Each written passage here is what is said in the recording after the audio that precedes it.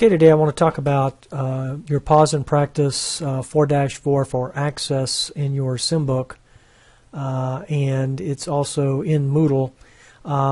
This particular project will require you to go into your SimBook and follow the directions there, work the particular exercise, and then upload it to Moodle.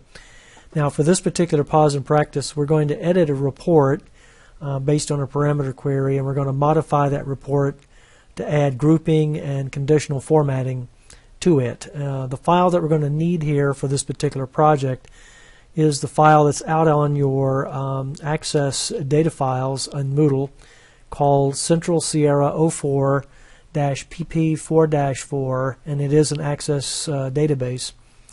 And then when we complete this particular project, you'll upload that to Moodle for grading. So let's go ahead and open that file, and I've opened it here. I'm going to go ahead and click on File, and I'm going to rename it. Let me pull the file back up again. It closed on me. Alright, and so let me go ahead and do a Save As, and let's do the Save Database As and do a Save As here, and go ahead and let it go out to my memory stick here, and let me click on that and go to the Access module that where I save everything, and then I'm going to call this my initials PPA4-4. I've already done it once. I'm going to go ahead and click on it and save it and replace the file, and it's going to open up the file for me, and now we are ready to go with this particular project. In this case, we have the database open, and if you look on the All Access Objects and Navigation pane, you can see we have tables, queries. We have one query here under the Queries category. We have one report under the Reports category as well. So now we are, if you're following along, we're at step number 4. We're going to double-click the Employees Branch Parameter query.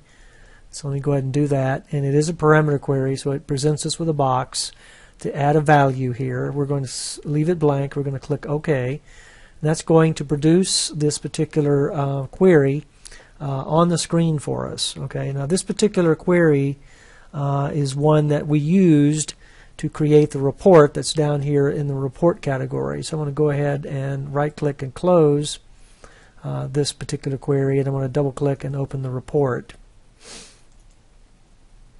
It is a parameter based on a parameter because it's also based on this query's parameter.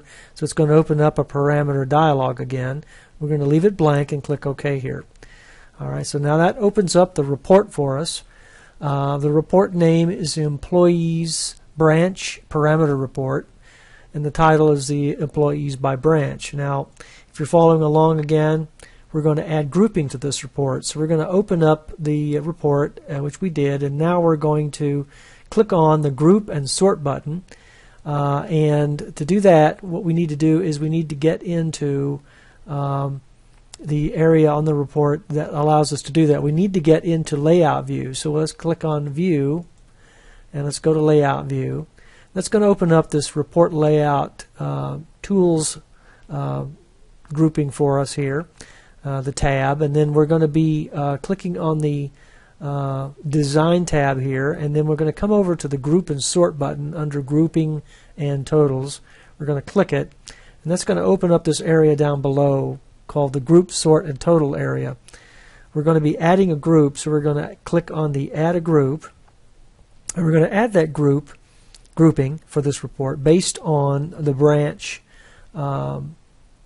column. So let's click on Branch, and so we're grouping this report by branch, and as you can see, when we did that, it did group the report here by branch. So we have Cameron Park, and then we have the information under Cameron Park, and then next we have Folsom, and we have information under that, etc., etc.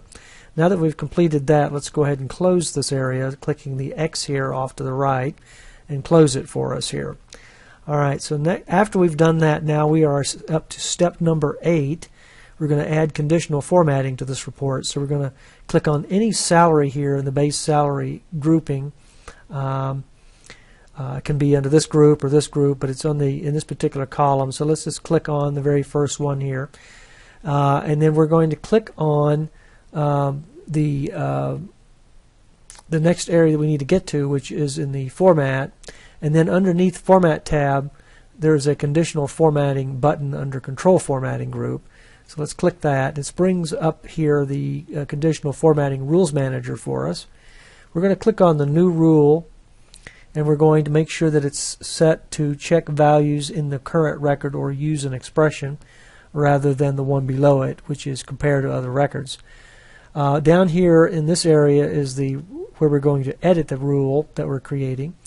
And the field value here is this base monthly salary, since that's what we selected here. Okay, and so now what we want to do is we want to select the down arrow here on the criteria, and we want to select greater than or equal to, and then we want to put in a value of 10,000 here. So we're looking at any base monthly salary greater than or equal to 10,000. We're going to preview this particular conditional formatting by bolding any selection that meets this criteria, and we're also going to color it the color red. So we're going to choose the font color of red, so bold and red color, and then we're going to click OK here. And then now we're going to review this rule, and the rule we created was show formatting rules for the base monthly salary where the value is greater than or equal to 10,000. And we're going to format it as bold and red, so we can see that in the preview area. That looks good for us. We're going to apply this rule, and then we're going to click OK and close that screen. Now you can see over in the base monthly salary column that any particular base monthly salary in excess of $10,000 is going to be bolded and red color. Okay, so the last thing we need to do now is we need to preview the way the report's going to look when we print it here. So let's come up to the tab for this report, right click on it, and let's look at Print Preview. Alright, and so this is the first screen that we see. We're going to click the zoom button here, and we're going to set that to fit to window. And then in the fit to window we can see exactly what it's going to look like when it prints out. Alright, so that looks good. Alright, and so now what we're going to do is we're going to save this report. So we're going to right click and save it. And then we're going to close the report, so we're going to right click and close it. Alright, and now that we've done that, we're going to file and close the database.